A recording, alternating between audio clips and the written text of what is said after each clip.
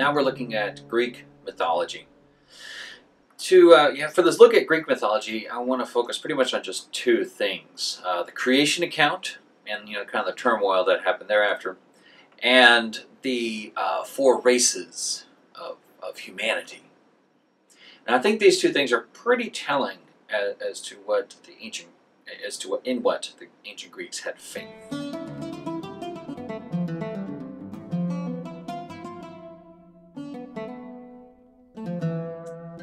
So for these ancient Greeks, in the beginning, there was emptiness.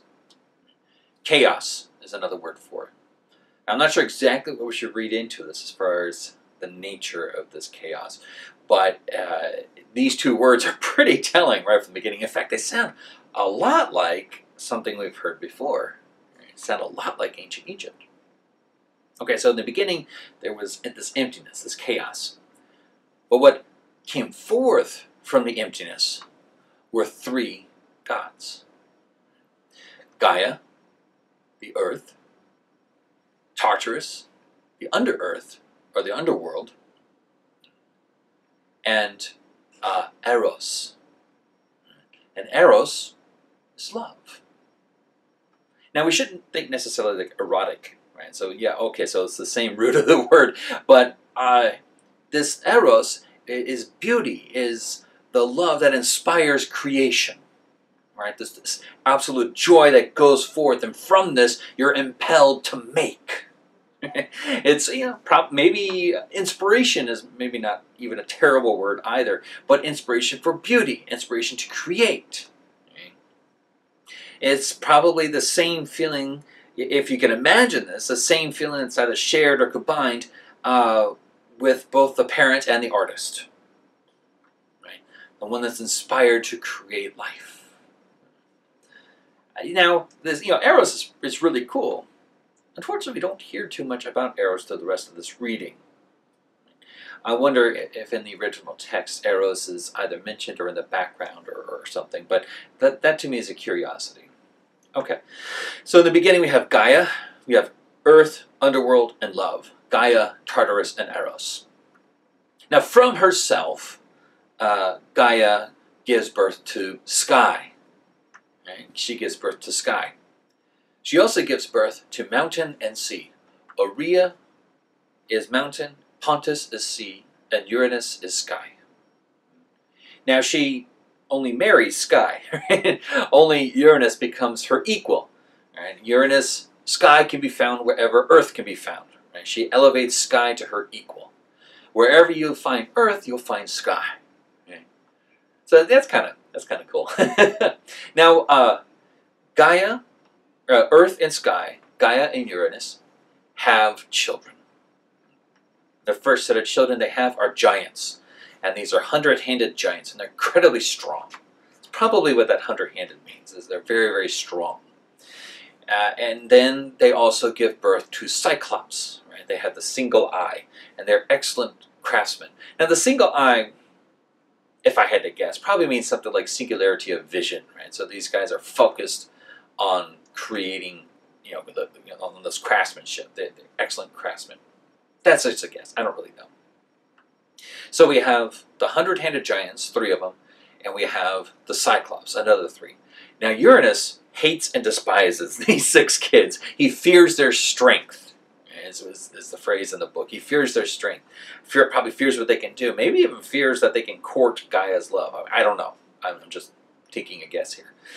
So he fears these 6 children, and out of this fear and loathing and hatred, he throws them to the depths of the underworld. They fall for 9 days, and they land on the 10th. I don't know how far that could be, but that's a really deep death, to fall for 9 days. Right? I don't know exactly how long it takes to fall from, say, the top of the Empire State Building, but I gather it's only a matter of a few minutes or something like that. So you can imagine how far these giants had fallen. So Gaia, understandably, is miserable about this. These are her children. Right? She loves her children, regardless of their appearance. So she in the text that she buries these feelings in her heart, right? And she has more children. Right? She loves having kids. She has more children. And this time they give birth, Uranus and Gaia, they give birth to the Titans. There's 13 Titans altogether. Now, at some point, Gaia gets her children together, these Titans together, and says, "Look, your uncle, your brothers, right? Your brothers are trapped in the bottom of Tartarus. They've been imprisoned by Uranus. Now, I can't stand this. They have to be rescued. You have to bring them home. Who of you is going to do it? Who of you is going to be strong enough to do it?" And all the Titans are basically kind of hesitant, at the very least, if not outright afraid, of their father Uranus. Only Kronos, and the text says, is most like his father. Only Kronos is willing to do this, is only willing to defeat Uranus. Now, there's difficulty here because Uranus is immortal, right? Can't be killed. So instead of killing Uranus, Kronos takes according to the text, the source of his power, which, he emasculates. He emasculates Uranus. Yeah, Freud would be happy and proud of this phrase, right? So Kronos emasculates Uranus, takes away his power, right, and throws the phallus into the sea. So, at first, Gaia's really thrilled about this because, all right, her children are going to be her first 6 sons are going to be freed. But Kronos, being like his dad, he's afraid of the giants as well. And he takes his dad's place as the god of the sky, marries his sister Rhea, who's a lot like Gaia, and continues along his merry way. Now, Gaia is not pleased with this, but again, she probably just buries her feelings in her heart. Holds a grudge, is another way of saying it. So Gaia, that's right, yeah, she curses, right? She curses Kronos with a prophecy saying, okay, well, since you didn't help me, just like you defeated your father, your son's going to defeat you. That's what she said. So Kronos, kind of ignores this for a bit, and he marries, or he begins having children with his sister, Rhea, who's a lot like Gaia. But, kind of a problem arises. Now, Rhea and Kronos start giving birth to the gods, right, the Greek gods. At this point, so we had Gaia, Uranus, Gaia first, Gaia, Tartarus, and Eros first. Then Gaia from herself gives birth to Uranus, Urea and Pontus, sky, mountain, and sea. Okay? And through the marriage of earth and sky, they give birth to the Titans. But now the Titans are having their own children, and these are the gods. And these are the Greek gods. So these Greek gods, Rhea begins to give birth to the Greek gods, and kind of, at first, Kronos is thrilled that he has children. So each time Rhea gives birth to a child, she brings the child to Kronos. He's like, oh, my lovely little child, a beautiful baby. But then he remembers the prophecy. And he just goes insane. This kid's going to kill me. And so, eats the kid. Since Kronos is now the god of the sky, he's got a big mouth, right? He can swallow up everything. He's huge. This upsets Rhea. But, she's, and this upsets Kronos too, right? He apparently has something of a conscience. But he still loves his wife, so they still have more kids, right? But each time Rhea brings the child to Kronos, he goes insane and he eats the kid. This is kind of scary.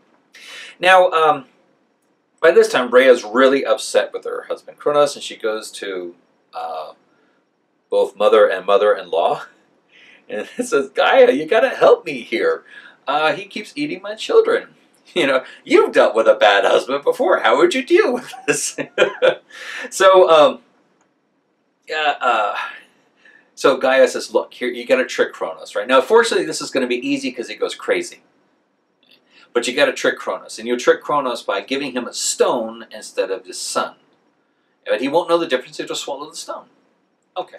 So this is what happens, right? Rhea gives birth to Zeus, her last son, and kind of hides him away off on an island. And Kronos says, where's my new child? I'm hungry. Where's my new child? So Rhea brings the stone to Kronos, and he goes insane. He's like, oh, this is a kid. This kid's gonna kill me. Oh, swallows the stone. He doesn't know the difference, right? Because he's insane. Okay. Well, now Zeus is raised to maturity, and at one point, Zeus colluding with both Gaia and Rhea, gives Kronos a poisonous drink. Right? And Kronos is like, "Hey, thanks for the drink." Wait, who are you? So, you look suspicious. But it's too late. Kronos drinks the drink, and this causes him to vomit. And Kronos vomits up all the stone and all of Zeus's siblings. Right? And then Zeus declares that, look, you got to give up power because you're crazy, you're mad, you're insane. And Gaia's kind of in the background prodding along. It's like, rescue the uncles, and Rhea's like, rescue the young. Right? They're all kind of prodding Zeus along at this point. All the gods, all his siblings, all of Zeus's siblings are backing his play here. It's like, yeah, you got to go. You're nuts. Well, Kronos rallies the Titans together, and there's a huge battle starts. Right? There's a huge battle after this. Now, there's a difficulty in having a battle amongst the immortal. Right? Nobody dies. Nobody can be killed. So, the most he could do is imprison or outwit or get the other person, the other immortal person, to give up. Right? But none of this really seems to be working until Zeus, again prodded along, gets the idea to release his uncles, release the 100-handed giants and the Cyclops. Okay. So he goes to make a deal with them. Said, "Look, I'll release you." And this Uranus and then Kronos following him, they both have imprisoned you, and I will release you if you fight for me. And the giants and the Cyclops like, yeah, this is an easy choice. Yeah, sure. And so they fight on the side of Zeus, and the 100-handed giants, open up this great rift, and they throw Kronos down there, and he's imprisoned, and that's how Zeus, defeats his father Kronos. And he and his two brothers, Poseidon and Hades, they draw lots for who has dominion over what.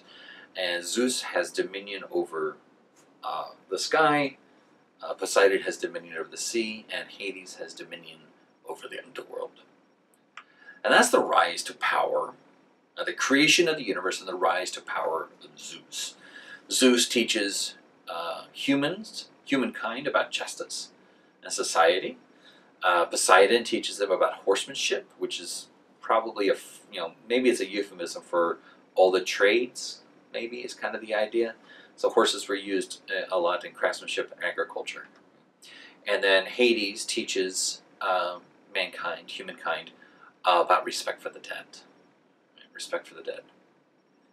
And that, again, that kind of, those are some major components to society, right? Justice, how to interact with each other; craftsmanship, how to make a living; and honoring the dead, how to remember not only who came before you, but what they did.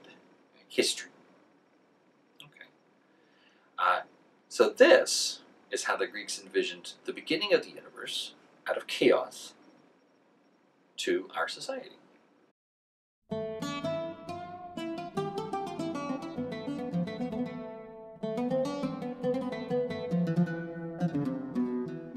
So, like the Babylonian mythology, right? The universe is one of turmoil, right? For the Greeks, the universe is one of turmoil. There's a lot of fighting happening, and it all ends well, because they've established society now. But there's a lot of fighting, conflict before that. Okay, yeah, there's conflict, but the Greeks aren't like the Babylonians in this regard.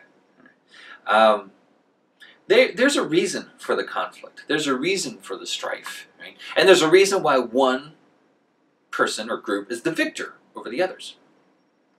So if you take a careful look, what's going on here? The whole turmoil is started because Uranus hates his kids. He doesn't love them for who and what they are.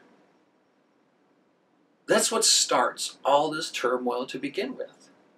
And, you know, Gaia is opposed to Uranus because she loves her kids, because she loves her children. She never, you know, really in some important ways, she doesn't turn against anybody until they go against the family.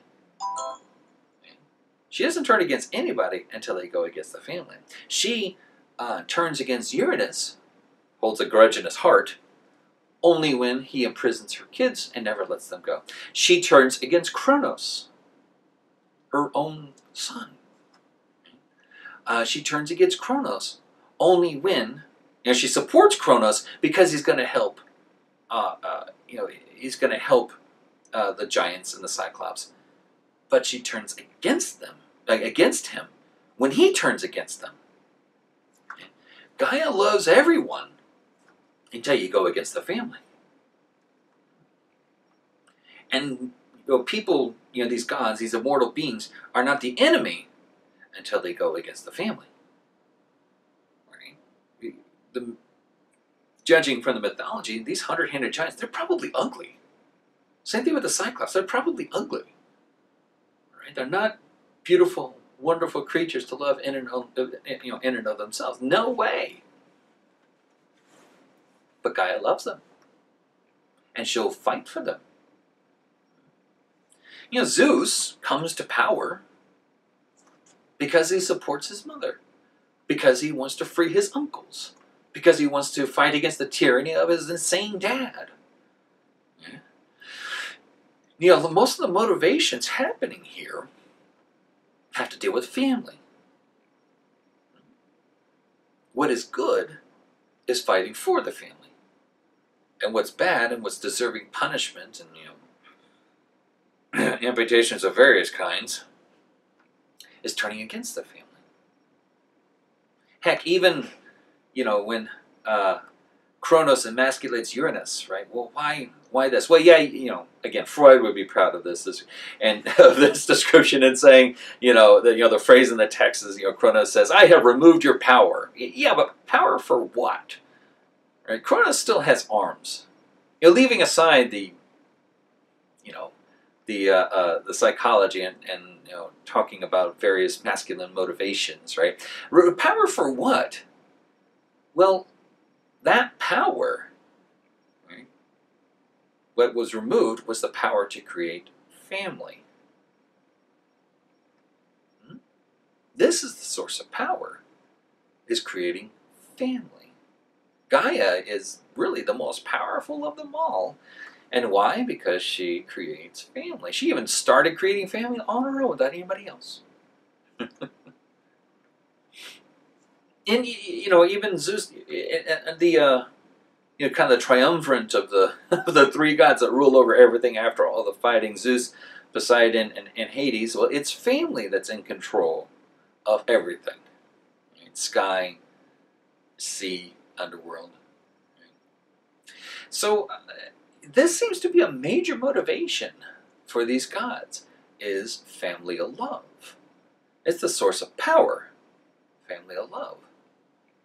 It's also the source, right, it's the source of condemnation when you fight against the family or betray the family. You're in trouble.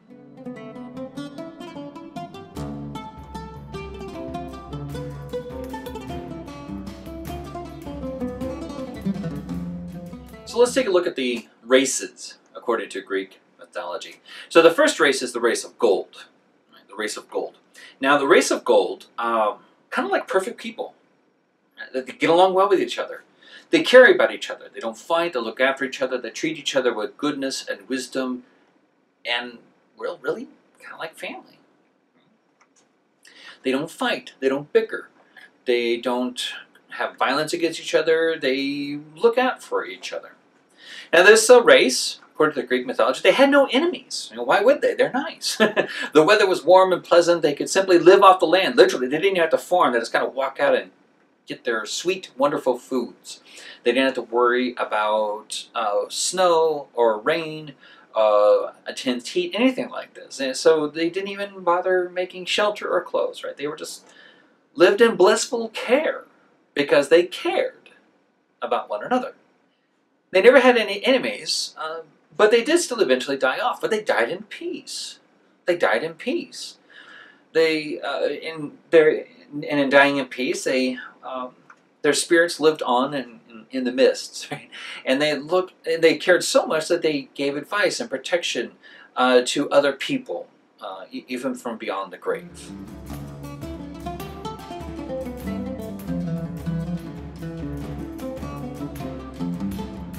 Well, next we have the race of silver. Now, the race of silver were not as noble and as wonderful as the race of gold. They weren't particularly violent or anything like this, but they happened to be selfish or immature. They were basically like children, I think might be fair to say. In fact, one portion of the text, it says that the children didn't really move out of their parents' houses or their parents' homes anyway. They tended to just want to have things taken care of for them. They didn't want to take care of them for themselves. They didn't want to take care of people. They wanted to be taken care of. Right? They were selfish, thinking only of their own needs and wants. So as punishment, the gods gave them harsh weather. So they had to start farming, they had to build homes, and they kind of grew old and died. Right? They grew old and died. And their bitter souls traveled down to Tartarus in the underworld. And you can kind of imagine they're just kind of sitting there sulking and crouching and being upset that they didn't get what they wanted.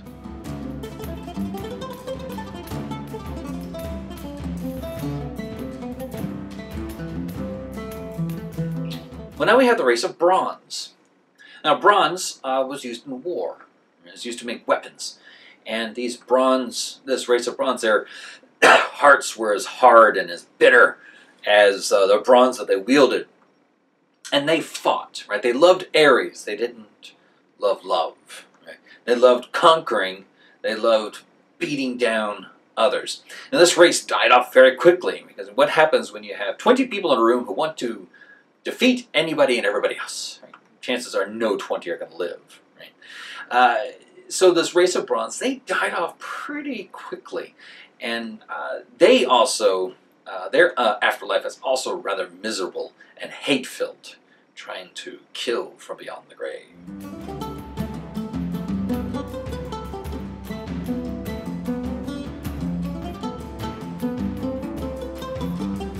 Now we have the race of heroes. The race of heroes were more noble than either silver or bronze.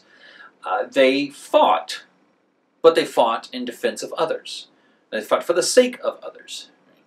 They were warriors. They were clever. They were wise. And, they fought, and not all survived. But those that did were allowed to basically go off and live on a wonderful, blessed little island, and they live in the glory of their conquests. Right?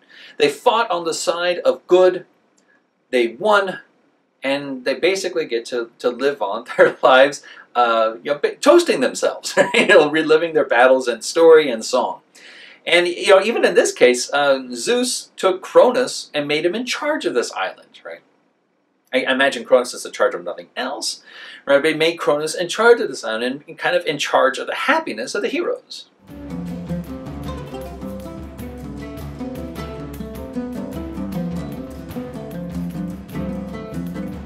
Now, the last race mentioned is the race of iron. Race of iron.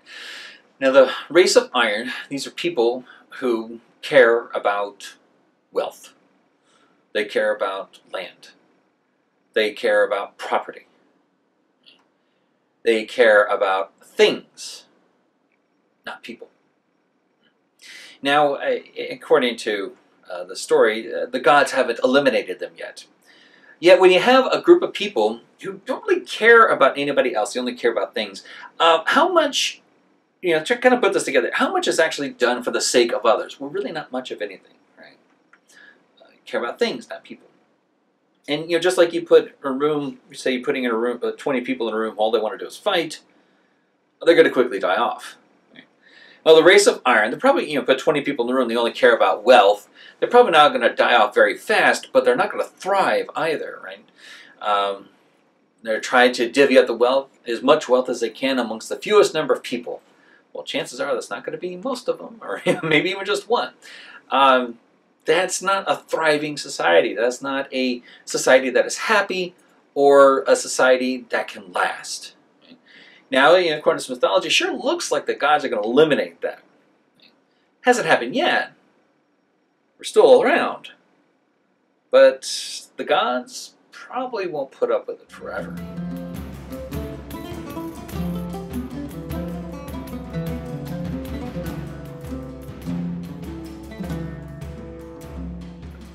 So we've taken a look at the gods, right, the creation account, and kind of the turmoil there, and we've even taken a look at these various races according to the Greek mythology. So now you get to the point. It's like, well, in what exactly do the ancient Greeks have faith? Well, it's easy to miss. Right? It's easy to miss. It's easy to miss because in what they have faith was mentioned once in this passage, at least explicitly, and then kind of ignored. They have faith in Eros. They have faith in Eros. Eros, this beauty, inspires creation, inspires life. Right? Eros is responsible for family, right? And that's the driving motivation for all the turmoil when we look at the gods, right? This hatred of family ends badly for Uranus and Kronos. And the love of family does very well, at first for Kronos, but then especially for Zeus and Gaia and Rhea. And Gaia's in the background, the start, the beginning of all this family to begin with. This creativity. Eros is also lurking in the background with this mythology about the races. The race that does the best is the one that loves. It's the one that cooperates with each other. Silver doesn't do well because they don't care about others. They're petulant little children. Bronze doesn't do well because they try to kill each other. Right? Iron will not do well. It's not really doing well right now, but will not do well because there is no love. There's at least not a love of people. There's only love of things. What drives success and glory and wonder and life and goodness, all of these wonderful things, what drives all of that, what is the motivation for and the purpose of happiness in Greek mythology is Eros. It's one of the three that first started. And it's the inspiration. So you had Gaia, Tartarus, and Eros. It's one of the three, from the first three beings to exist. It was the motivation behind all other existence. Gaia did the work, sure. But Eros, love, is what inspired her to begin.